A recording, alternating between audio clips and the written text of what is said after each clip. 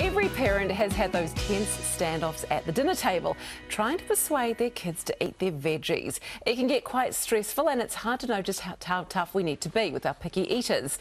Joining us in the coffee group today, Cowan from The Parenting Place and Naturopath Renee, Leonard Stainton. Renee, now you've got two littlies. I do. Do you have any tricks for getting the veggies into them? I do. I have to say, though, being a nutritionist does not exempt me from having fussy eaters. You know, they still kick up a fuss with certain things. So I find when they're going through a particularly fussy period, smoothies all the way, in terms of, you know, throwing in my little one, he's 3, we make green monster smoothies and throw in leaves, you know, spinach and kale and the like, and it really helps them get involved in the whole idea of veggies actually tasting good, because you're throwing in bananas and berries and all the delicious things. You're masking the flavour. Zucchini actually is really, really good in smoothies because they can't taste it, and it just gets a bit of veggie in there. Yeah, and it's a really good one. The other thing is grating zucchini into fritters and patties, into pasta sauces, or any veggies for that matter, is a really good way as well. Of just getting them in, because you do feel like quite a virtuous parent when you do get vegetables into your children, don't you? I know. Yes, they ate something green today. John, I mean, how stressed should we be about this? I mean, if our children aren't eating all the veggies, should we really be concerned? Yeah, I think you should get stressed if they're starting to show signs of scurvy. Yeah. But if you're trying different foods and asking them to try just one spoonful, and exposing them over a period of time to just tastes like that. They won't like it at the start, but they grow into it. And so just say 1 teaspoonful and don't make a big fuss about it. That's really important, is just like getting them to try things. If they won't even try them, that's a bad start, isn't it? Yes. Another thing which really encourages them to try a variety of things is getting involved in the preparation of the food themselves, and also to make meal times a bit more of an event. Ritualise it, make it a bit more formal, and your example, eating together, talking together, it makes meal times a lot more fun, and research shows that kids eat better when they eat sitting around a table eating together. Which is great, but as sometimes busy working families, it can be a hard thing to really do. Yeah, a couple of times a week. A couple of times a week.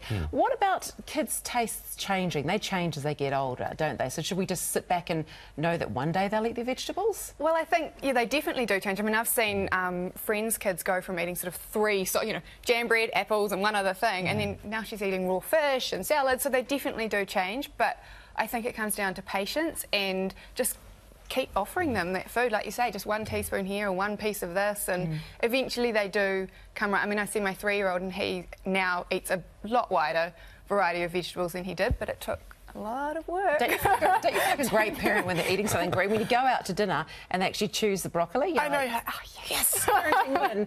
What about if they're not eating the vegetables, but they're eating the fruits? Is that a problem? I mean, look, fruit's great, obviously. If you can get a combination, even better. But again, it's celebrating the successes. So if they only eat 2 vegetables, just keep giving them those and ask them to try 1, even just a mouthful here and there. But yeah, trying to get the combo is the idea. Now, John, tell me about we were just talking off camera before about your amnesty, which I think is a great idea. It worked brilliantly in our family. At a family meeting, each child was allowed to pick 5 foods they didn't have to eat.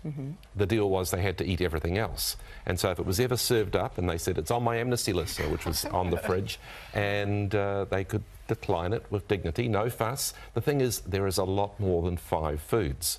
And sometimes they say, oh, can I put this on my amnesty list? And you go, sure, at the next family meeting. But at the moment, you have to eat it. See, that's a great idea too, because also we have to remember that as adults, we don't like certain foods. I'm not a massive fan of Brussels sprouts, so my children aren't going to like everything necessarily.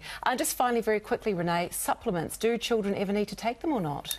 There are times that they do need to. I think it's a matter of looking at what they're eating on the whole for a week. So not judging by every meal or every day, but seeing that they're getting a variety through the week. And then if you find they're not, you're really struggling to get the vegetables into them, then you check it out. Check it out. There are some great, really easy, affordable options out there. And if you are concerned, though, that they have a deficiency, obviously speak to a health professional. Great. Yeah. Hey, thank you so much, guys. Really, really pleasure always to have you in.